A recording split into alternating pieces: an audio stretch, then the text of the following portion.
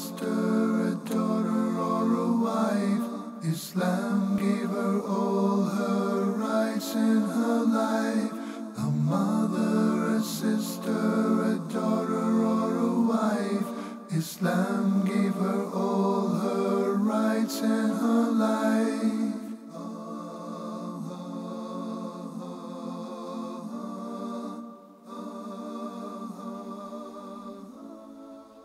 Assalamu alaikum wa rahmatullahi wa barakatuh. Bismillahir Rahmanir Rahim. We ask Allah to send His mercy and blessings on Prophet Muhammad, and we ask Allah to grant us wisdom and knowledge, to keep us on the straight path, to guide us, forgive us our sins, and grant us Jannah, inshallah. Welcome, brothers and sisters, to another episode of Women's Issues. And actually, this episode is our second episode in our sub-series of Mothers of the Believers. And today we are going to be talking about and learning about our mother, Aisha, may Allah bless her. Now, for me, Aisha, may Allah bless her, is a wonderful wife. Her character really speaks to me. I get quite excited when I'm talking or thinking about Aisha, may Allah bless her. She was blessed by Allah. Allah sent so many blessings upon her from birth until death. She was born to Prophet Muhammad, peace be upon him, his best friend, his greatest companion, Abu Bakr. So she was the daughter of Abu Bakr. She grew up, she was born a Muslim, and she grew up surrounded by such a role model and companion of Abu Bakr. And then Allah blessed her by marriage to Prophet Muhammad, peace be upon him. So not only did she have an amazing father, she then also married the best man ever, Prophet Muhammad, and he loved her. He loved her dearly, and she was his favorite. Allah also blessed her by revealing some ayah in the Quran that were related to things that happened to Aisha. So that is a massive blessing from Allah. Also, Allah blessed her with an enormous brain, a fantastic ability to retain knowledge and information. And she very rarely ever forgot anything. She just had an amazing, amazing mind. And because of this mind, she was attributed to over 2,000 hadith. I mean, again, what a blessing from Allah. And the blessings didn't stop there. Also, Prophet Muhammad, peace be upon him, he died with Aisha, with his head on her lap, in her home. He didn't die with one of the companions. He didn't die with one of the other wives. He didn't die in the masjid. He died with Aisha. May Allah be pleased with her. Then also Allah blessed her by taking her life, ending her life in the blessed month of Ramadan. Allah didn't bless Aisha with children, but He blessed her with the status of being the mother of believers. Again, the blessings from Allah just never stopped from start to finish. Amazing. To learn more about Aisha, let's take a look at a clip. Mother, a sister, a daughter, or a wife, Islam gave her all. Ibn Qayyim, may Allah have mercy upon him, said, among her unique characteristics is that she was the dearest of the wives of the Messenger of Allah, peace and blessings be upon him. To him, as was reported from him in Bukhari and elsewhere, it was said, O Messenger of Allah, which of the people is most beloved to you? He said, Aisha. It was asked, and among men? He said, her father. Also among her unique characteristics is that he, sallallahu alaihi wasallam, did not marry any other virgin apart from her.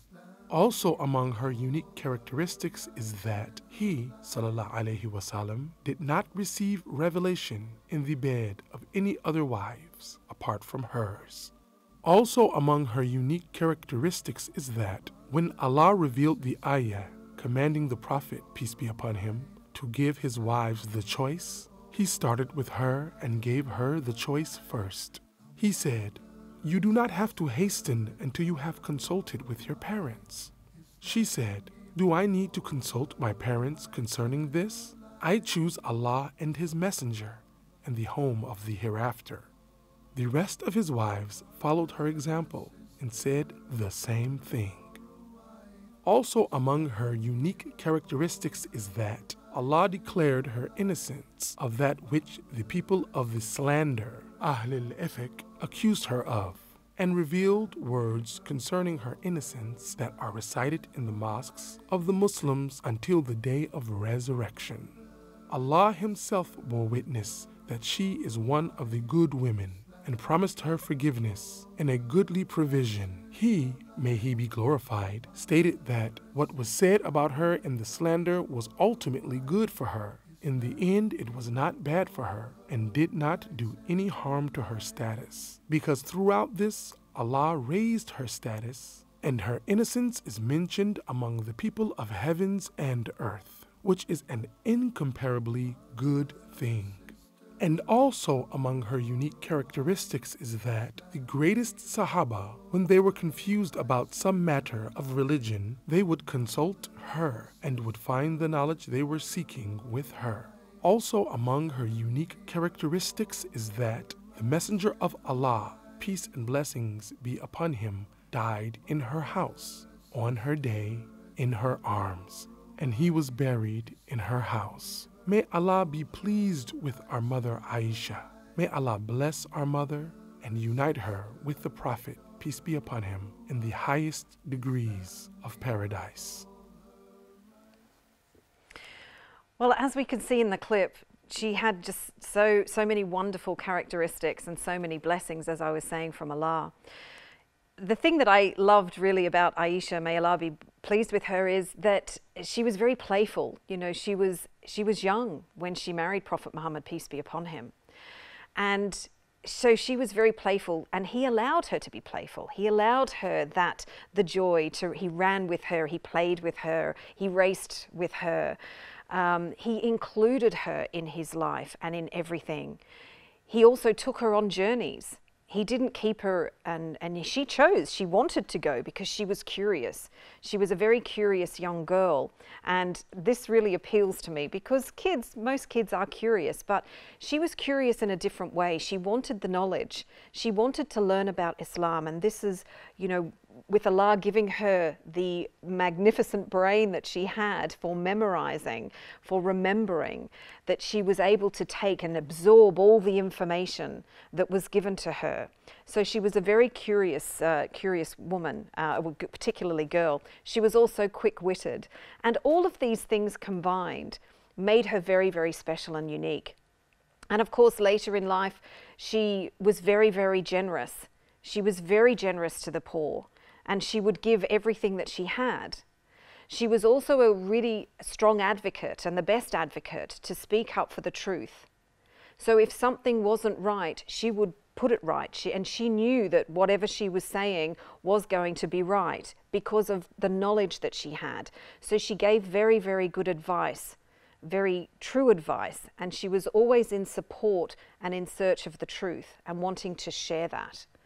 She's an amazing role model, and unfortunately, as we've said in other episodes, that the role models of today are those on television, in social media. But here we've got an amazing role model that our young girls, our daughters, should be looking up to see that they've got that playful side. They can be girls, they can have fun, but also that the knowledge that they gain can be immense and can change the world. If they have the knowledge, if they study, if they learn, they can make a massive difference in maybe just their life, but in their families' lives. It can touch the world. They can have they can leave a massive impact on future generations, just like Aisha did. We've got another clip. Let's take a look. Mother, a sister, a daughter, or a wife, Islam gave her all her rights in her life. A mother, a sister, a daughter, or a wife, Islam gave her all her rights in her life.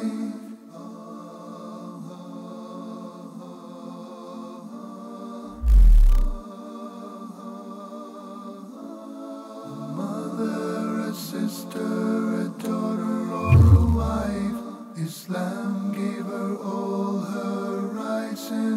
life. A mother, a sister, a daughter, or a wife. Islam gave her all her rights in her life.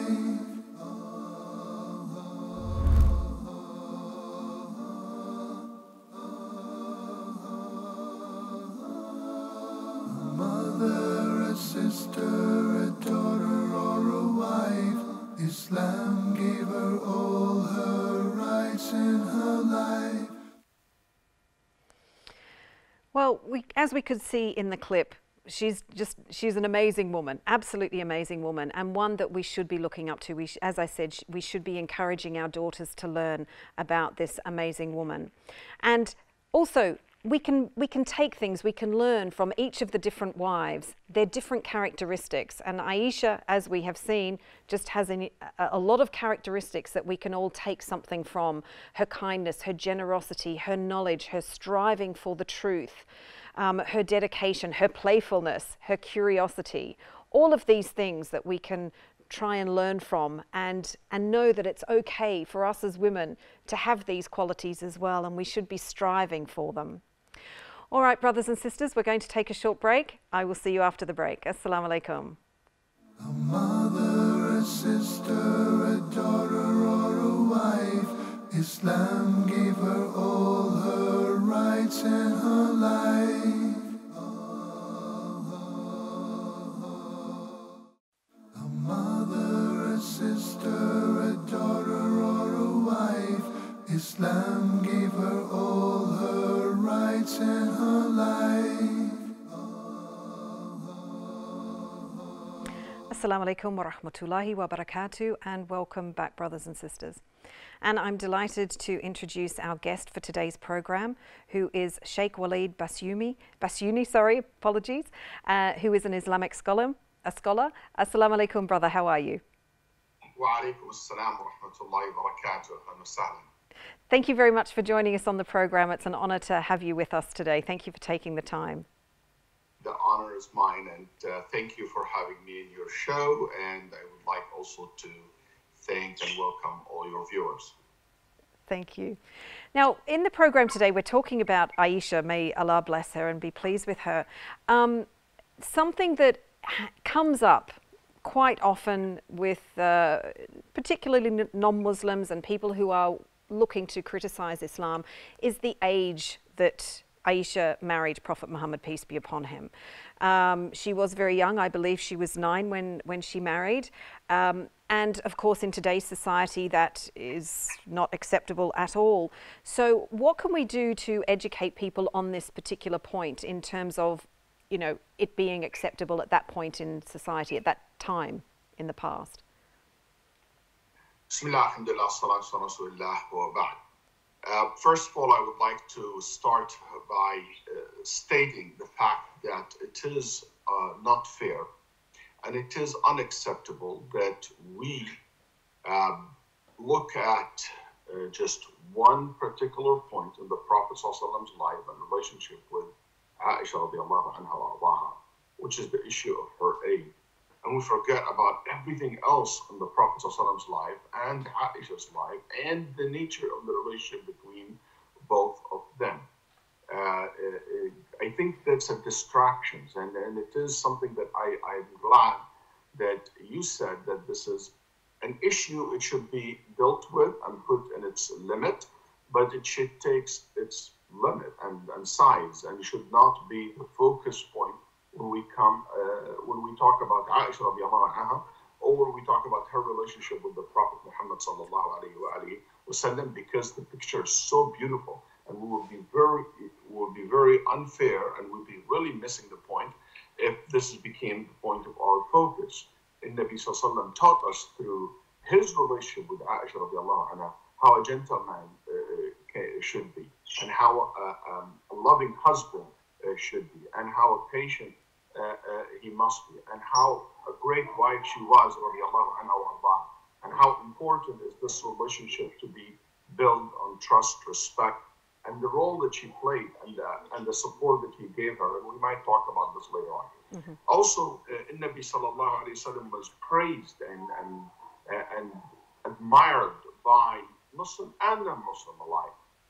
And that leads me to say that this issue of Aisha's age, and he married her in a very young age, as you said, for our Western civilizations and 21st centuries, that sounds so wrong or awful. But we have to take consideration that this has to do a lot with our influence as culture.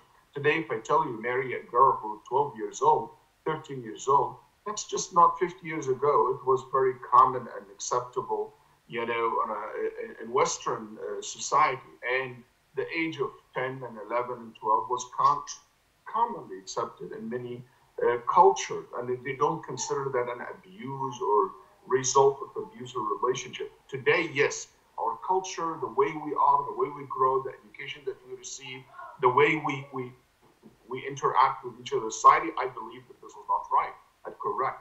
But whenever we want to study history, it's so important for us to go back on time and look forward. But we don't look backwards to the history. We'll never give justice to history. Today, United Nations and many nations define anyone under the age of 18 consider a child, okay? And when you look at before, you find people on the age of 13, 14 in battlefield, working, earning, starting a family, leading armies and all these things. Nobody will say today, oh, this was abuse. We call this heroic and heroes and great civilizations and great kings and Caesars and rulers. It is very interesting to know that this point was only raised by modern society as something against the Prophet ﷺ. But in the old days, the kuffar of Quraysh and the hypocrites and the enemy of Islam and Muhammad were looking for anything to accuse the Prophet ﷺ with. And they never used this as a point of accusation because they know it's not. Also, when they say that he married this young girl, what's the point that they try to? Is that to say his character, basically to attack his character traits, to say he's a type of womanizer, pedophile, or something like that? Look at the Prophet's life. There is no pattern to support such claim in the Prophet's life at all. In contrary, the way he married his wife, the nature of his marriage, sallallahu alaihi wasallam, it shows the complete opposite. There's not somebody's looking for opportunities. Actually, Nabi sallallahu alaihi wasallam had many opportunities. The people of Mecca said, we bring you all women of all age, all kind if you want. He said, no. Ibn Abbas radiallahu anhu said, Ma mata Rasulullah, the Prophet didn't die, and he was having as a wife any one of the women who offer herself for him. You know that Allah subhanahu wa ta'ala told us in the Quran that he is allowed to marry if a woman give herself to him. And that's for the Prophet only, or can apply to some other people after him. This is not the issue. But the issue is, even though many women came and said, Ya Rasulullah, I want you to marry you and I give you myself. He did not accept that. He did not take any one of these women ever, sallallahu alayhi wa sallam. Also take in consideration that Aisha radiallahu anha, by the way, she was engaged.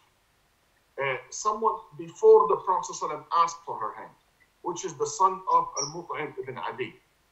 And that's very clear in the history. That's why Abu Bakr radiallahu anhu did not say yes to the Prophet's proposal.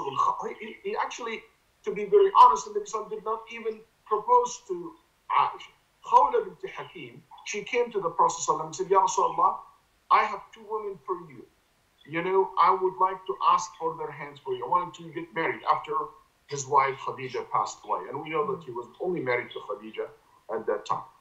So she suggested two, Sauda and Aisha. And she said, I want to marry you to the one that you love the most, which is Abu Bakr. So that was an offer came from Khawla. And Abu Bakr told her, wait, because the son of Al-Mut'im Ali asked for her hand. Let me talk to him first, see if he's still serious. So that shows you that this is not something strange. This is not something weird. Yes. This is not something that has no basically previous examples. Also, the history proven that her marriage of the Prophet ﷺ was nothing but success. You will never find a single time or a single narration shows or stated or anything that give an indication that Aisha felt abused, or her father, or her mother, or her family felt that she was abused, taken advantage of. As a matter of fact, she praised the Prophet the most. So this is the case. What's your problem today that you coming to speak about her or about the Prophet sallallahu alaihi wasallam? That's just a hypocrisy and animosity, and I call it a distraction. We're not going to buy it for. The final point, maybe also worth mentioning. In Nabi sallallahu alaihi wasallam, like all his brothers of the prophets before him, their dreams are true. Whenever Allah gives them a dream of something, it means it's an order from Allah subhanahu wa ta'ala. That's one of the way Allah communicate things to the prophets and messengers and give them order through dreams. Only prophets have this quality. And in Nabi sallallahu alaihi wasallam, Sahih Muslim said, "Urituki fil manam thalatha layali." I saw you in my dreams 3 nights. In Nabi sallallahu alaihi wasallam saying to Aisha, "Ja'ani biki al-malak fi the angel brought you while you are dressed in a very silky type of materials." And he said, "This is your wife." And I said, "Can you show me her face?" And every time he showed this woman's face, it was your face, ya Aisha. So that also shows you that Nabi sallallahu alaihi wasallam married her based on a wahi from Allah subhanahu wa ta'ala. That's why Nabi sallallahu alaihi wasallam said, "Iyakun hada min indillah fayumdi." If this is an order from Allah, Allah will make it happen. Absolutely. So, all this and many other points to show you that this marriage was not something of any form is considered abuse or anything. That's a culture difference. And that's why ulama have no problem today, Muslims, to say that yes, if a woman is 9 years old, we're not going to let her get married. Not because of the culture different, because of the nature of our girls today. I have daughters and I see it. I see my wife, and my mother got married in the age of 15 or 16. My daughter who's 15 today can't get married. My grandmother married in the age of, 13. I'm not going to be willing.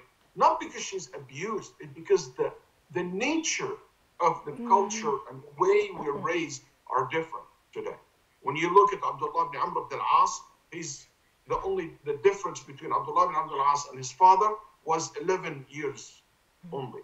Brother, sorry, brother, I just need to cut you short there. I'm very, very sorry for interrupting you. I want to continue listening. You've got amazing answers and knowledge there. I really want to continue, but unfortunately, I'm being told that we have to end the segment. So I really look forward to, inshallah, having you back on the program again so that we can talk more about this and other topics. But I'd like to thank you very much for your knowledge. I really appreciate that, and I hope that our conversation in the future, Aisha about her relationships, about her contribution to her relationship as a wife and her contribution to society. Yes. And that's a role model that our sisters today need to know.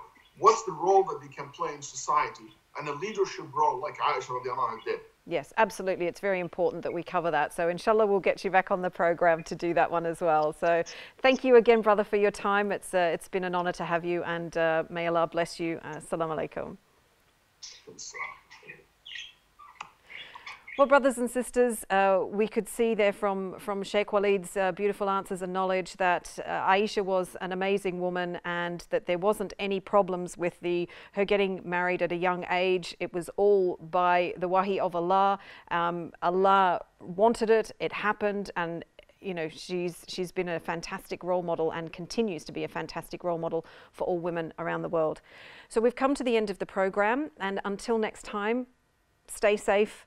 Look after yourself, love yourself, and always remember Allah. Assalamu alaikum wa rahmatullahi wa barakatuh.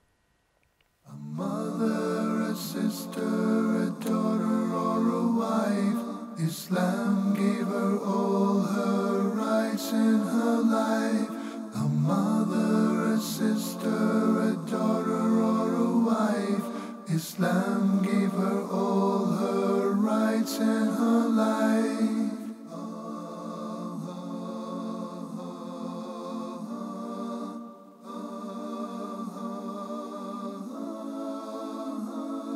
Islam gave her all her rights in her life.